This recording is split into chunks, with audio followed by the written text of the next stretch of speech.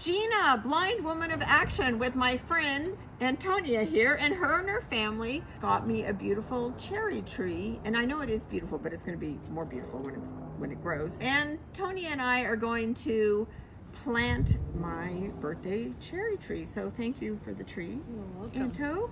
All right, and here we go. So how I do this, because people ask me things like, how does a blind person use a shovel? Just like a sighted person. So in this case, I'm going to actually feel myself which way the shovel's going, because I wouldn't know that if I didn't feel. And I'm not an expert shoveler, so Anto can should I use my foot or just dig it in there? Yes, your foot. Okay. And you step on it very hard. More? There you go. More. Good? More. Go. Okay, that's fine. I need to go to the gym more. Okay, so I'm taking dirt out here? Yes. Oh, but my nails! See, that's why I don't get my nails. Yeah, right, exactly. We're going to take this little bitty one. Yeah. And then we put the soil back. Okay. And there's lots of worms, which we like. Oh, God.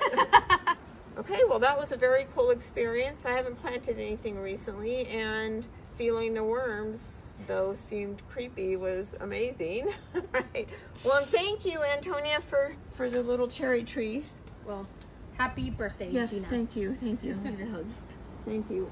Thanks so much. It's Dirty my first hands. cherry tree. Yes, I know. Dirty hands, dirty job, dirty hands. Awesome. Ciao.